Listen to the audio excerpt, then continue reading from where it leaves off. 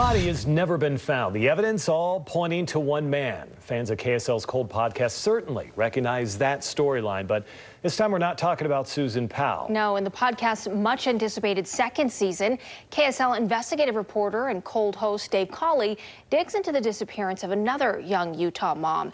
It's a case many people never heard of, but by the time you finish episode 1, you'll be invested until the end. That's the challenge when you don't have it. Your job gets harder. It's not impossible, but it definitely is exponentially harder. Prosecutors hesitated to charge Josh Powell with Susan's murder, pressuring police to first find her body. We didn't have any physical evidence. Josh killed himself and their 2 sons before detectives could come up with any physical proof that she was dead. Josh arguably got away with murder. Everything he did screamed, "I'm guilty." For years, many people have pointed fingers and blamed police for failing to serve justice in that case. But contrary to some opinions, no body homicides are not commonplace. Utah Supreme Court has said a person's disappearance isn't by itself enough to prove a murder has occurred, but neither is a body required. It all depends on the totality of the circumstances, which brings us to the story at the heart of Cold Season 2.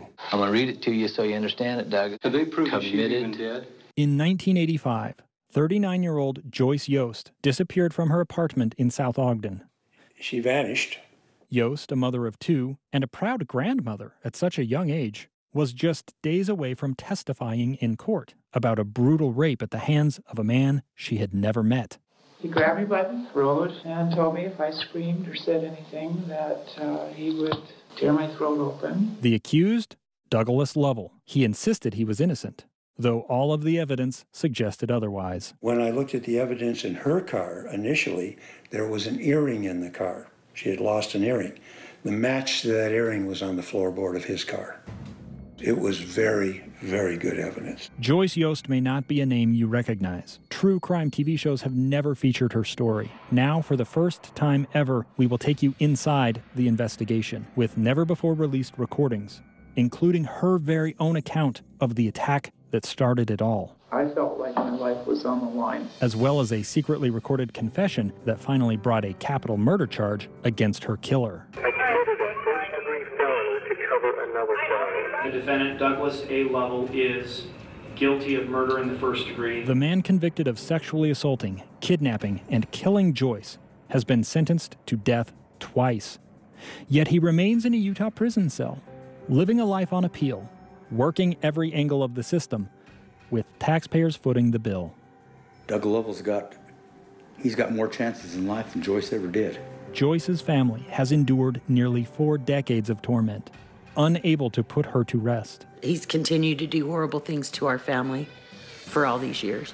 Our investigation raises questions about a system that has provided chance after chance to a man who has shown little intention to change. Obviously, he was out to silence her. It reveals lapses in communication on the part of police and missed opportunities to save Joyce's life. She was happy, she was beautiful, she was the whole package. She was just wrapped up with the most beautiful bow. But we didn't have a lot of time with her. Joyce Yost is no longer silent. Hear her voice in Season 2 of the Cold podcast. I realized I was in a rape situation, that I wasn't just with somebody that was being a little bit forceful that I was going to be able to get rid of, but I was in a rape situation.